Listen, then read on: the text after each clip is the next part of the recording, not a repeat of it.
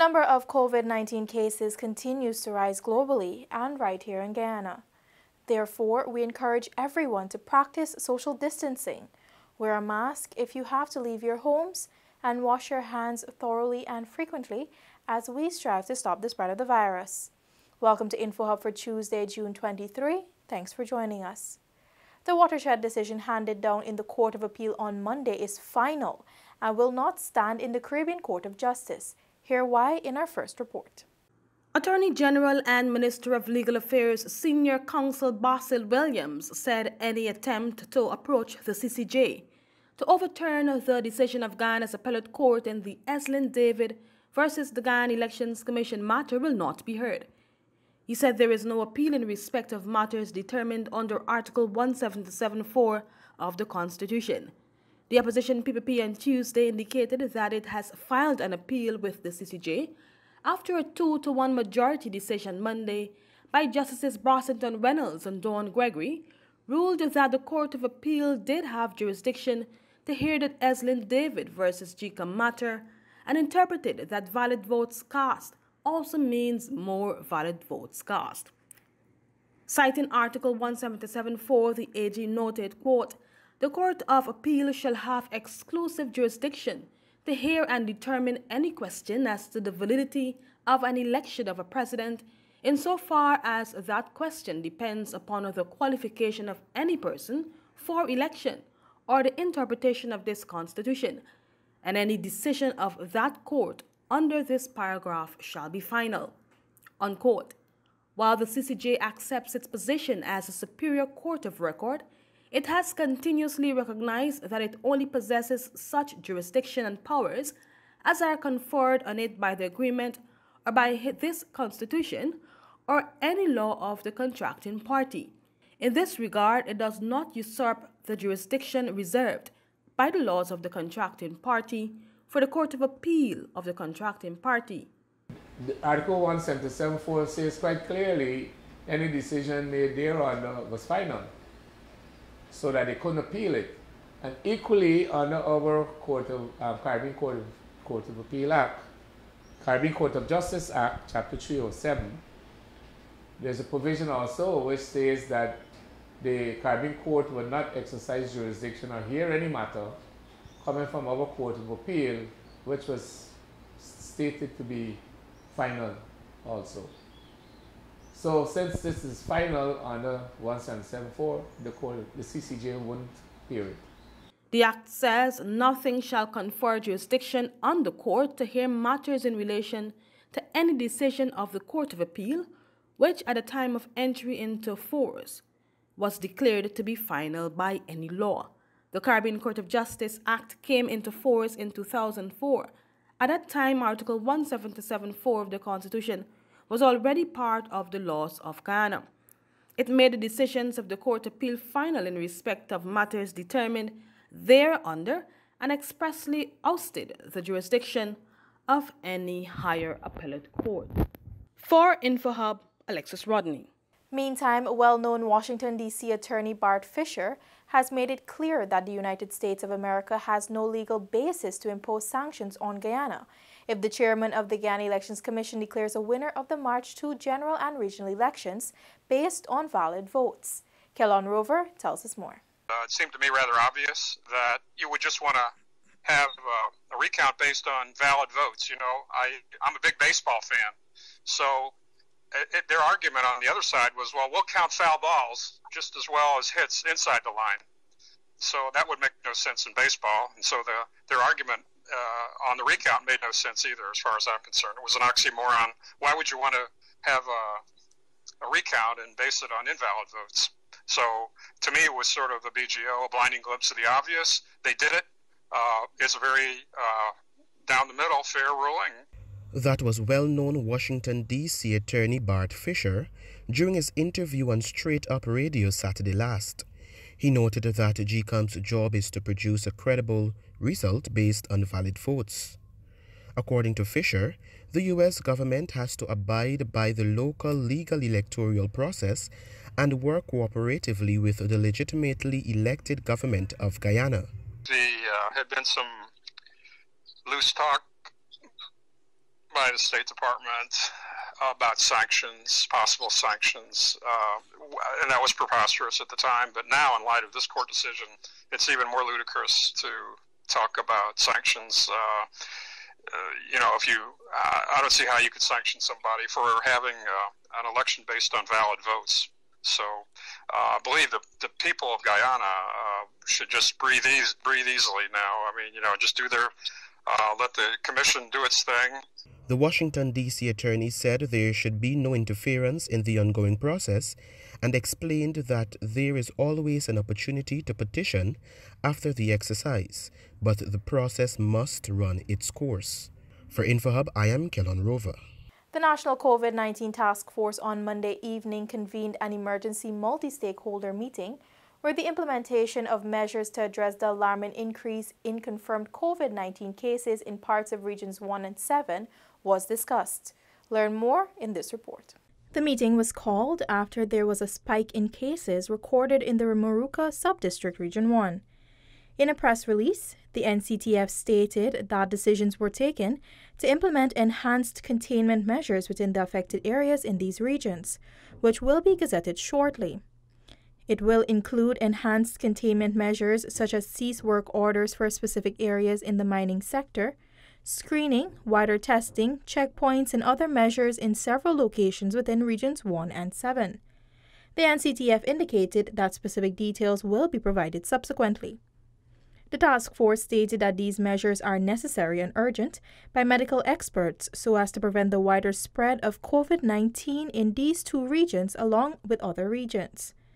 In addition to the government representatives present, the meeting was also attended by representatives of the Pan American Health Organization, World Health Organization, and UNICEF. More news after this short break. Stay with us. The COVID-19 pandemic has had a devastating effect on communities all across Guyana. Many households and individuals now find themselves in need of public assistance. The government of Guyana will be assisting the most vulnerable. Those eligible to apply for this assistance are as follows. Individuals and/or households who are currently benefiting from public assistance provided by the Ministry of Social Protection. Individuals and/or households who applied for public assistance and are awaiting a response from the Ministry of Social Protection. Individuals and/or households who suffered a loss of income due to COVID-19, and households headed by senior citizens or persons with disabilities. Application forms can be downloaded from the Ministry of Social Protection's website at www.mosp.gov.gy or government.gy/eform/241.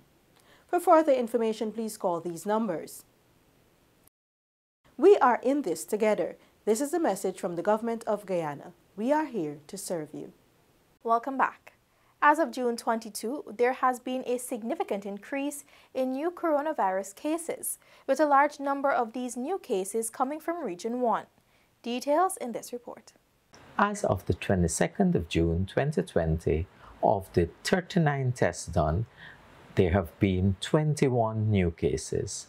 The total number of confirmed cases is now 205, and the number of COVID deaths remain at 12. We're happy to announce that 103 persons have recovered to date. In institutional isolation, we now have 90 cases and 24 cases in institutional quarantine. There is no patient in the COVID ICU. That was Chief Medical Officer Dr. Shamdeo Prasad.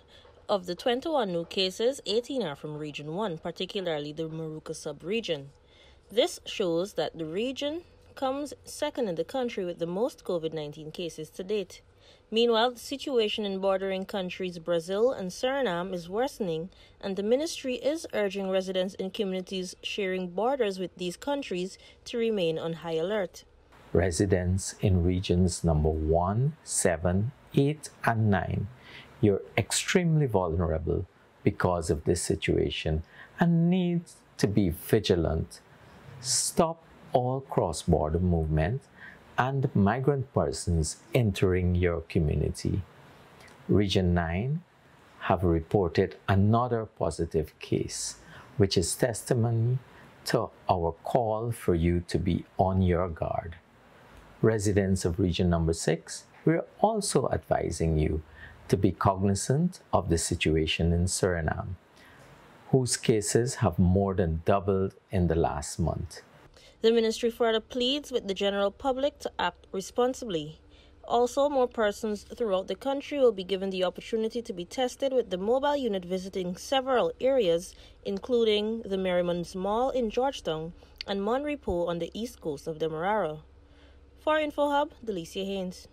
In response to an article published in the Kaieteur newspaper June 19 entitled, GPL buys 8 bucket trucks for $587 million, the Guyana Power and Light Incorporated is clarifying that these vehicles represent state-of-the-art technology and will have multiple functionalities. A release from the company says the initiative forms part of its overall plans to modernize the tools and equipment being used by the staff. Further, GPL notes that the lifts being supplied with the trucks are based on specifications developed by its technical staff, following extensive consultations and research, and are intended to provide optimal performance under Guyanese conditions. It says an open tenure process was used. Following completion of the evaluation process, GPL's tender board approved the award to Massey Motors during the month of December 2019. More on this story can be read on our website. Despite the COVID-19 crisis, students interested in technical and vocational education and training can conduct their studies online. This is according to Deputy Chief Education Officer Patrick Chinedu, who noted that learning packages are also available for those who do not have access to the internet.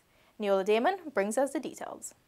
As the sector try to see how we can consolidate this platform of teaching, because we recognize that this is going to be a new reality for us. So we've been meeting and discussing various formats, how we're going to enhance what we're doing, enhance what individual teachers are doing. So we recognize that we're going to be using a blended mode of learning moving forward. Deputy Chief Education Officer Patrick Chinedu said. Moving forward, Chinedu said that potential students are now allowed to complete their registration online. He said that this approach is one the sector will continue to use to ensure the safety of both staff and students amid the pandemic. The DCEO added that the ministry also hopes to launch a website with most of the learning packages accessible before year end.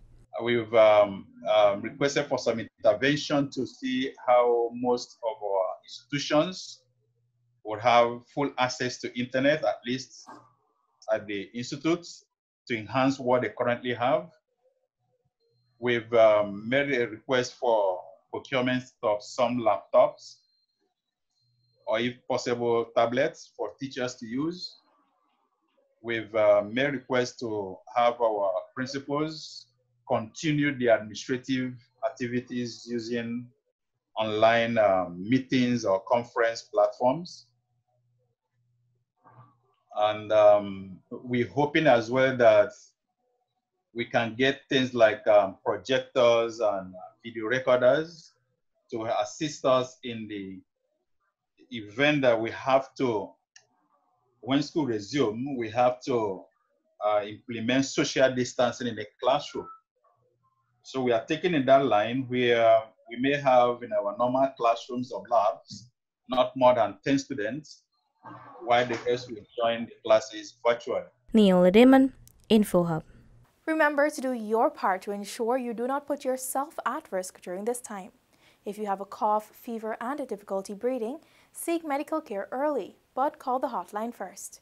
That's all for today. Connect with us on all our social media platforms, including WhatsApp, Facebook, YouTube, and Instagram, as we bring you the latest and important news related to COVID-19 and much more. Also, subscribe to our website, dpi.gov.gy.